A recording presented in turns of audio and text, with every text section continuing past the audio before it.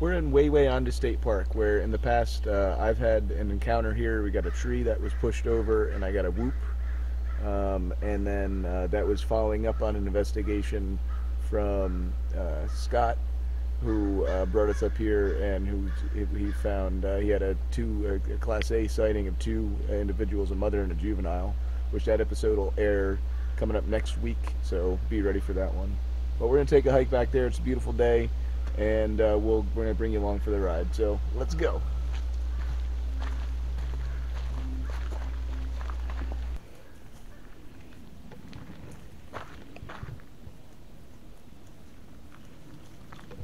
No Bigfoots. You can see here how the raccoon got stuck in the mud a little bit. He sunk down pretty deep. There's his back paws over there. You can kind of see him not as clear, but those are definitely his two front paws. Oh, and the bunny. Hi. Hi, bunny. What kind of footprint is that? That looks like a bear. That's definitely a black bear.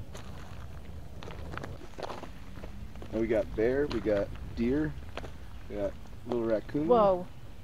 Yeah, that's a bear. Look at that print. Ooh, doggy. That's cool. That's a big bear right there. Wow. Look at that guy. I gotta get a picture of that. That's neat. Look at how big that guy. That would be perfect to cast too. No, we don't need to cast it.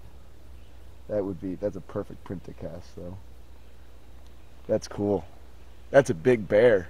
We got a big bear around here. We gotta keep our guard up. That's a lot more recent than that other bear, so that's probably last day. Maybe last two or 3 days. We're not alone.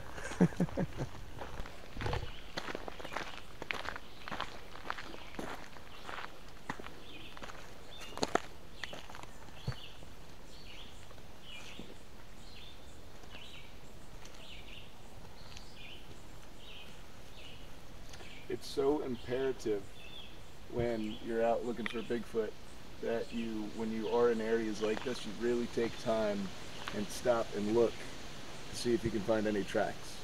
A lot of times, I mean, I know me too, I'll just kind of blow by them real quick, but definitely take the time. It's like it's a perfect place to find prints.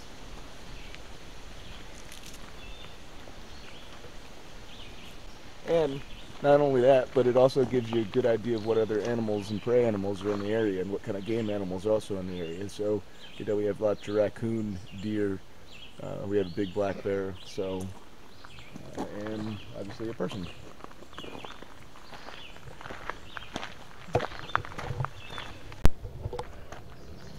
Oh, crikey! Look at what we've come across. Oh no, he's alive. Hi. It's a little black snake, I think. Hey, buddy. So as you can see, let me get a stick. I'm gonna play with it. Right there.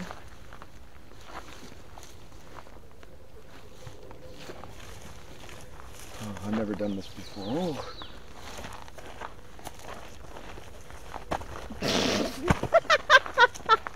Okay, well. He's gone. As you can see, we had a black snake, a little baby black snake along the trail.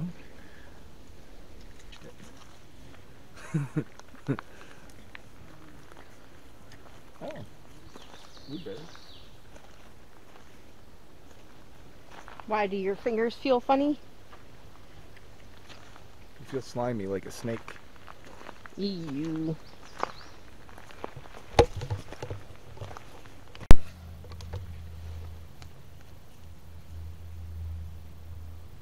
Front paw of a bear. Not too big. That one's a little bit smaller than the other one, but striking nonetheless.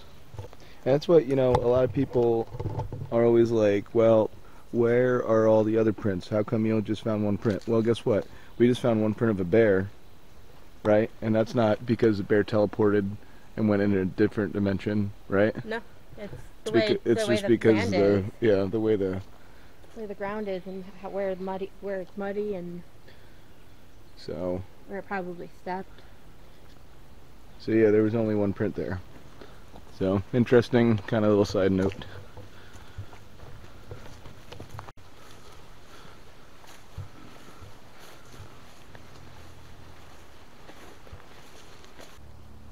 So I came here, and it was the very beginning of last year, and it was like the first time I was out hiking, and I've been researching all year, where am I going to go that's going to be the squatchiest. Okay.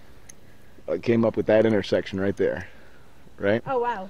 So the next day, I'm meeting this witness, Scott, and I say, hey, he's taking me to a location. I had no idea where it was.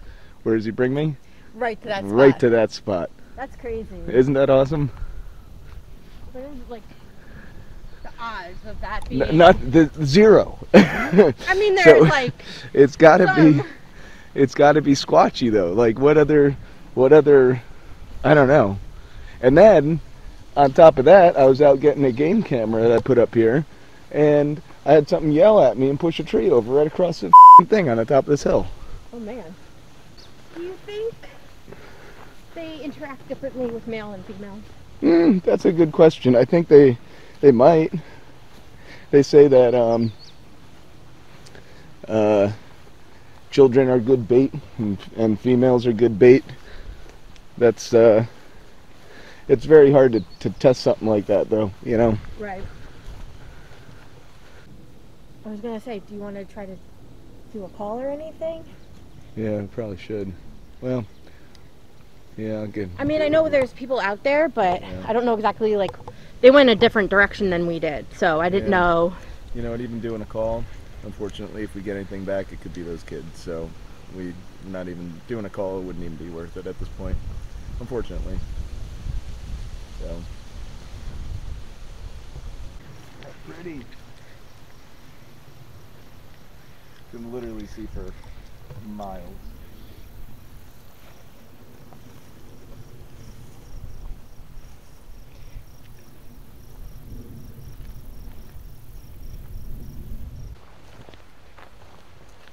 Whoa, whoa, whoa! Is that a cemetery? Whoa! Wild!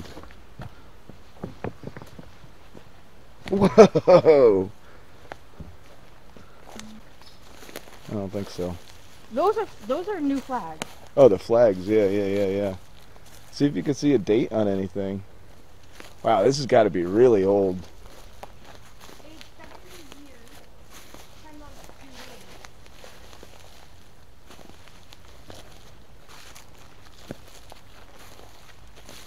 What in the world cemetery is this?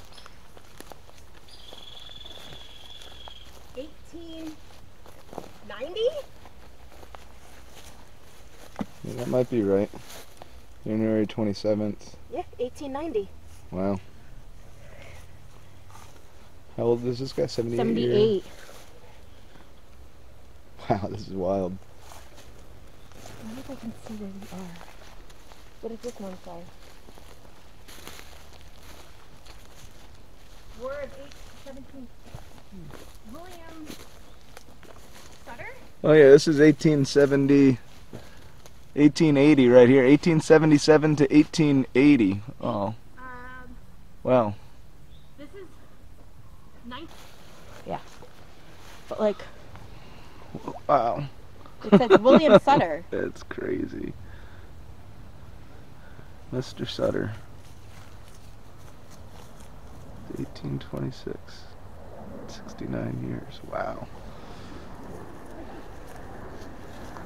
It's wild. That was really cool and totally unexpected. A Bigfoot took shelter there, Okay. right? And you wanted to go look at it. Okay. Is there anything that you would like look for outside of footprints Yeah, that, like hair. like, right, like, Hair scat be another one. Obviously footprints if they're digging or anything, any remains of any other smaller animals like food or something like that. You could tell if an animal's been there or not, you know, even if it's just for a night. right. So, but that you'd have to know that a Bigfoot were to go there and Right. to be there. So to check every tree would be impossible. Right, exactly. I was just curious. Yeah, that's a good question. Multiple devices. I know, we got everything going on here. We got we got this camera, we got my phone camera. We're gonna do a call, we're gonna do a whoop. Let me know when you're ready. Yeah, I'm ready. You good? Yeah. Oh, the sun. You want, here, Unable to connect at the moment. give me that.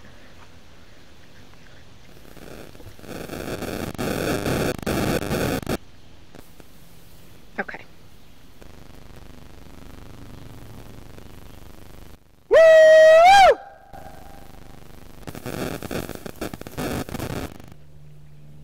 There's just so much woods back here. It really is. It's crazy. You could just go forever.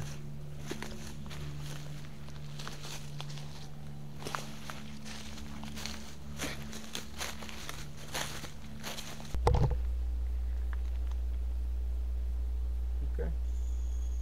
Well, we just heard a possible knock. I don't know what it was. Came from there. Yeah.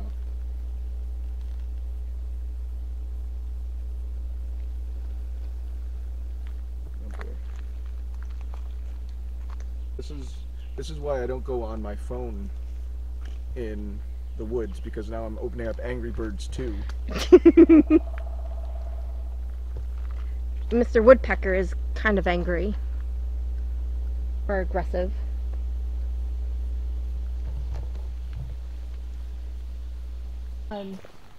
People are just like, oh, how come you only find like one print? Mm-hmm. You know, a normal human stride is, you know, the length of like each foot, right? So it's, Sure.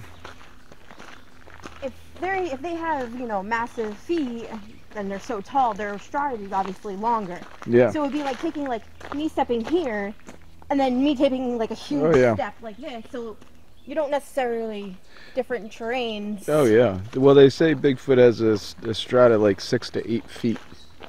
So that's, I mean, That's huge. that's getting over this road in one step. Right.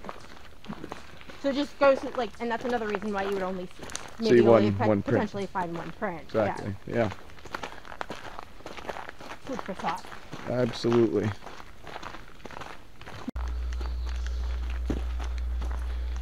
I have to say, from our last attempt of a hike,